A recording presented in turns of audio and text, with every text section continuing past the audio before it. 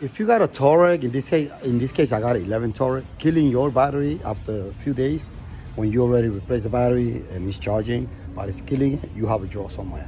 So get your amp pick up here, put on the positive side here.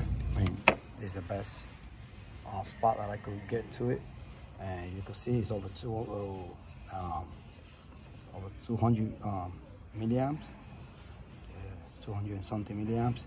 This car should be around 70, 60 milliamps. This is hundreds.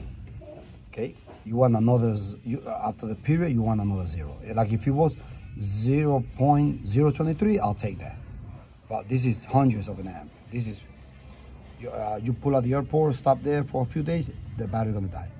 So right now we're just checking what's killing the battery. That number should go lower. How you gonna know it's gonna how you know it's lower? It's gotta be like around 0.0 something. All right, so let's see what's going on.